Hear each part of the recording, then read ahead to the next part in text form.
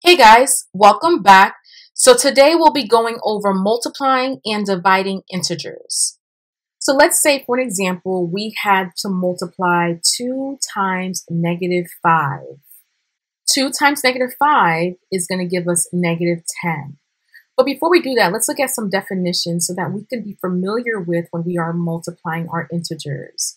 So remember that factors, numbers that are multiplied together. So in this example here, I have two factors. My 2 is a factor, and then my negative 5 is a factor. The product, the result when two or more numbers are multiplied together, is going to be your negative 10. Negative 10 is your product. Your integers, remember what integers are. Integers are negative numbers, the number 0, and positive numbers. So in this example, with the 2 and the negative 5, the number 2 is an integer, and also negative 5 is also an integer. And then, of course, if you have your quotient, let's say if we have 12 divided by 3, this equals 4. Remember, your quotient is the number that results from dividing. So your 4 in this example is your quotient. Remember, your 12 here is going to be your dividend, and then your 3 here is your divisor. And then if you were to write your division problem like this, remember your 12 is on the inside, that's your dividend. Your divisor, which is your 3, is on the outside, and then you have your quotient on top. And then if you were to get any numbers here that's left over at the bottom, that would be your remainder.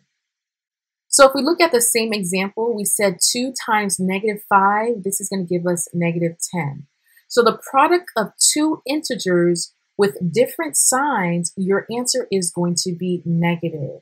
So look at this example here, my 2, this is a positive 2, and then you have a negative right here, which is a negative 5.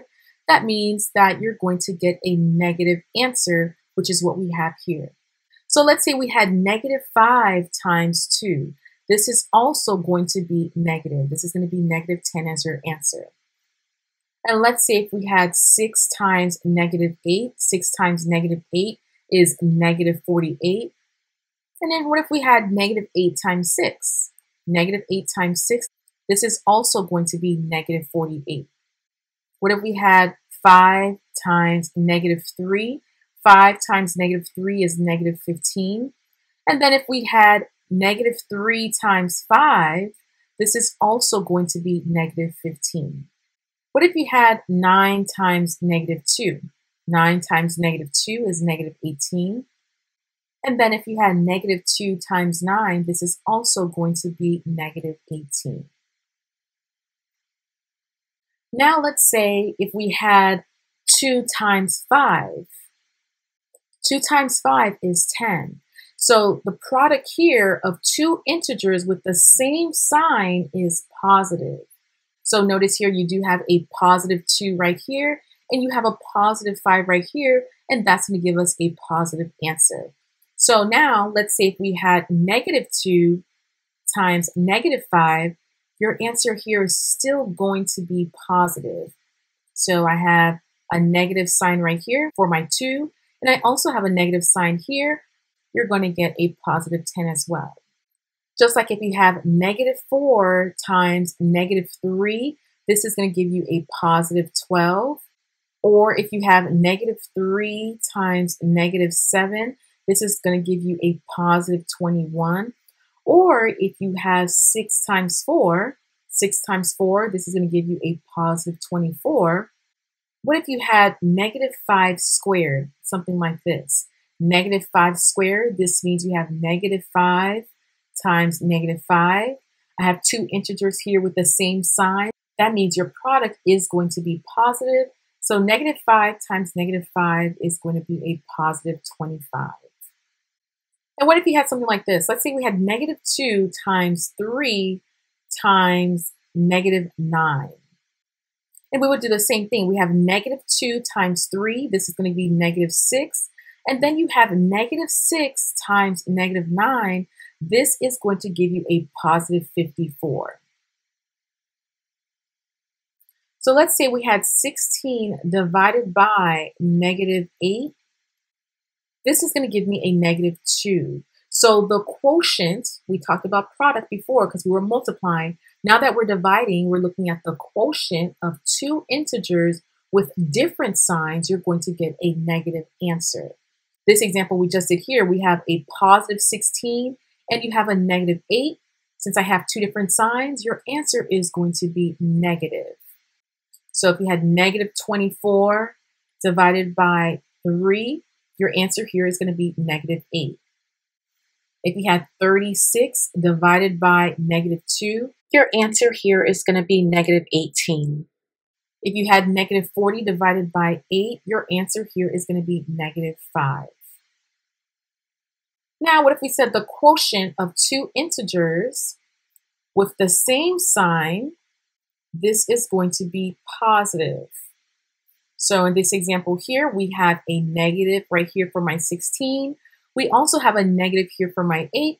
That means that I am going to get a positive answer. So the quotient of two integers with the same sign, that means you're going to get a positive answer. So negative 30 divided by negative 15, this is going to equal just a positive 2. If you have negative 28 divided by negative 7, this is going to equal a positive 4.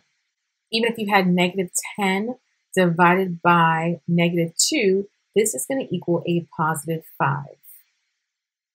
Let's look at these examples here. So my first example, we have negative 8 times negative 6. So remember the product of two integers with the same sign, that means I'm going to get a positive answer. So negative 8 times negative 6, this is going to be a positive 48. Let's look at this one. 16 divided by negative 4. This is going to equal negative 4. I have a positive 16 here, and then you have a negative 4 here. Your answer is going to be a negative number. Let's look at this. 5 times negative 7 times 9. So I'm going to do 5 times negative 7. This is going to be negative 35. Then you have negative 35 times 9. This is going to equal negative 315. Let's look at the next one. Negative 4 times 5. This is going to equal negative 20. And then the next one here, negative 2 times negative 7. This is going to equal a positive 14.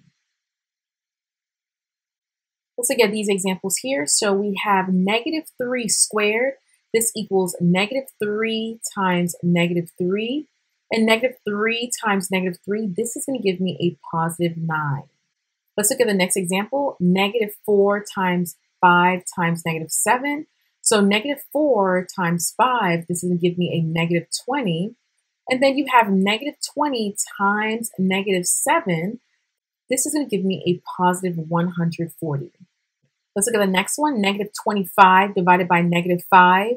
This is going to give me a positive 5. 64 divided by negative 8. This is going to give me negative 8 as my answer. We have a positive 64 here and a negative here. That means you're going to get a negative answer.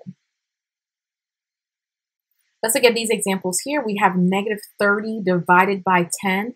This is going to give me a negative 3 as my answer.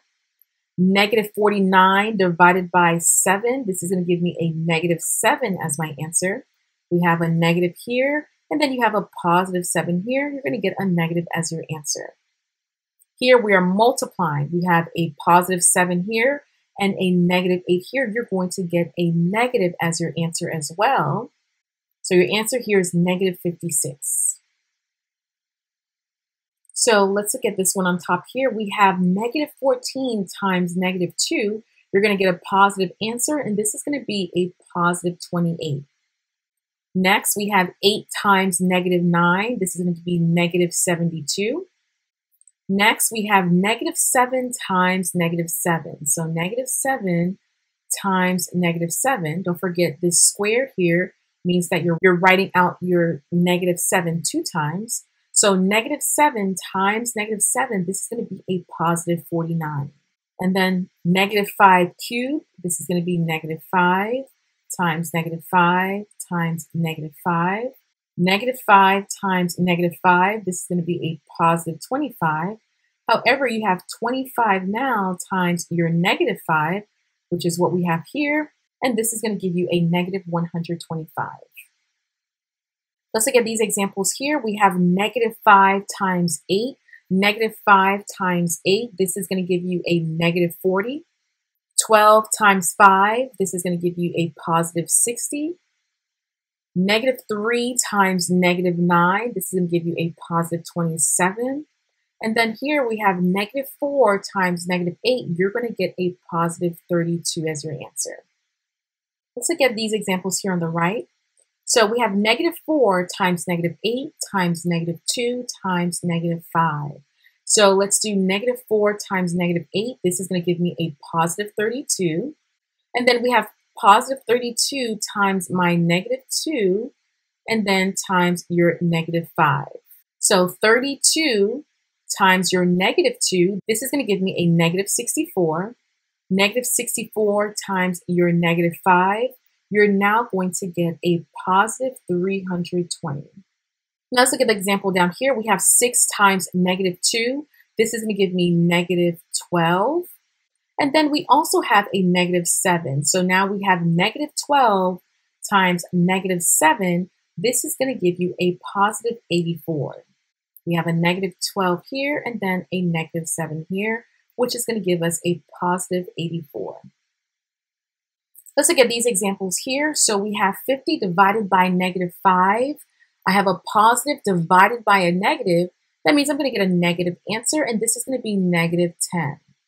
Next, we have 28 divided by 7. We have two positives divided by each other. So your answer is just going to be a positive 4. Next, we have negative 60 divided by 3. You're going to get a negative 20 because we do have a negative 60 right here, and we have a positive 3. So the negative divided by the positive, you're going to get a negative answer. 84 divided by negative 4, you're going to get a positive 21. Negative 34 divided by negative 2, you're going to get a positive 17. Negative 42 divided by negative 6, you're going to get a positive 7. 121 divided by negative 11, you're going to get negative 11. Negative 39 divided by negative 13, you're going to get a positive 3 as your answer. Here you have negative 108 divided by 12, you're going to get a negative 9 as your answer. And then the last one here, 64 divided by negative 8, you're going to get negative 8 as your final answer. All right, so that is all for today, and I will see you guys in the next video. Bye, guys.